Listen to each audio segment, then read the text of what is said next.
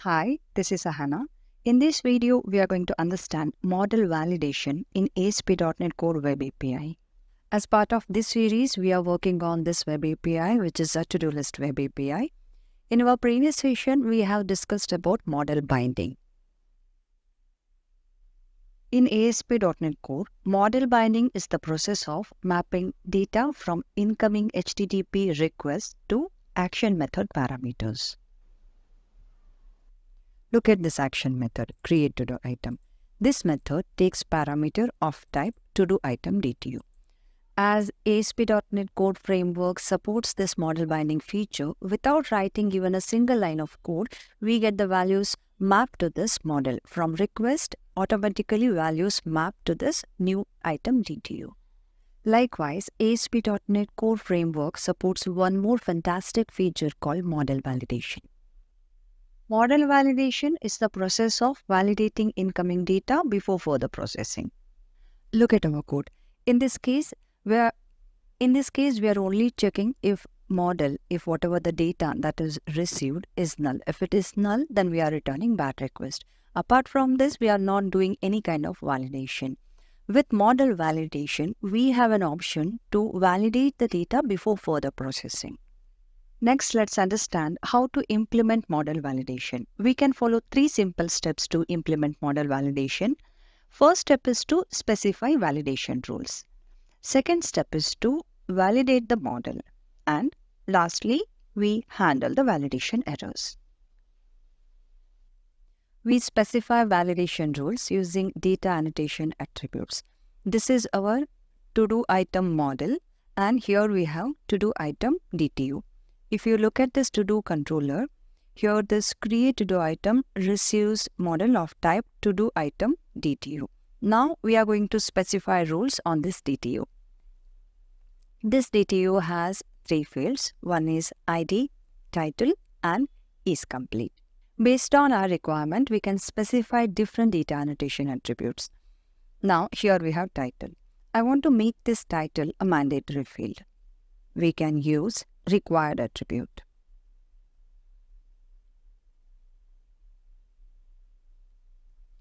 See, we can use required attribute. If you look at this attribute, see, this is from system.componentModel.dataAnnotations namespace. Now, I will use this one. And I'll add this namespace. So, this will make this title field mandatory.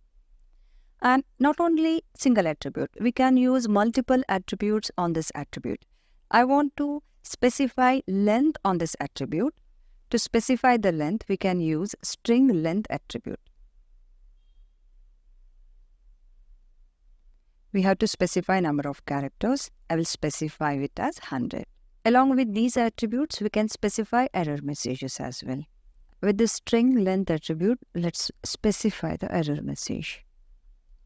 This is going to be the error message if this validation fails. And if we don't supply value for title, then we are going to get this error message. For now, I'll not specify anything for this is complete attribute. Using these data annotation attributes, we have specified our validation rules. Our first step is done. Next step is to validate the model. When a request is received, ASP.NET Core Framework automatically performs model binding. It will bind incoming request data to this model, and it will perform model validation based on the rules that we have specified using data annotation attributes. Next, we are going to handle these validation errors. Now we are going to modify our controller action method. See, in this create to-do item, we are checking for this null. We are going to keep this check as it is. After this, we are going to add one more check. Okay, we are going to use model state. Model state, see, this model state, see, this contains the state of the model and model binding validation. So, we are going to use this model state. Model state, this has is valid property. We are going to check model state is valid. This returns true or false. If all the values, if all the checks are satisfied, it will have a value true. If anything goes wrong and if any of the rules are not satisfied, then it will have a value false. What we are going to do, if model state is not valid, then we are going to return bad request. And what we are going to do, if model state is not valid, we are not just going to return this bad request, we are going to pass model state as well. Using 3 simple steps, we have implemented model validation. Now it's time to verify our changes. I'll run this application.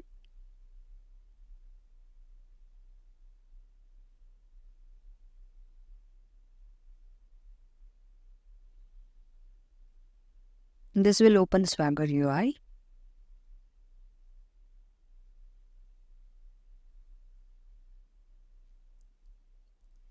Now we are going to, first let's verify get all to-do items. See, we have these 2 to-do items. Now we are going to post one more item. Let's first test it for a positive scenario. I will say, I will add my to-do item and I will make it false. And I will execute this. So, this is our response body. Once again, I will execute this getAll method. See, we have successfully adding this new to-do item to the list. Now, once again, I'm going to try it out. I will not pass anything and I will execute this. See, now we have this error, status is 400. And we have this, see, we have this error, non-empty request body is required. This time, I'm not going to pass this title. I'll remove this title and I will execute this. See, this time look at the error message. Error response status code is 400 and status is 400.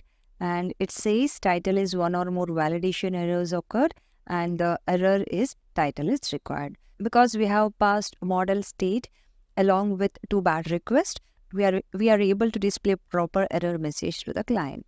See, this is how we can easily implement model validation in our ASP.NET Core Web API. We can implement custom validation as well, but we are not going to cover that in this video. Let's understand that in some other video. In our application, we are using simple 2 attributes required and string length. But based on your requirement, there are various n number of attributes. You can explore them and you can use them in your application. Just a conclusion, we can use 3 simple steps to implement model validation. That's it for today's session. There is a lot more to learn. See you soon in the next video. Thank you.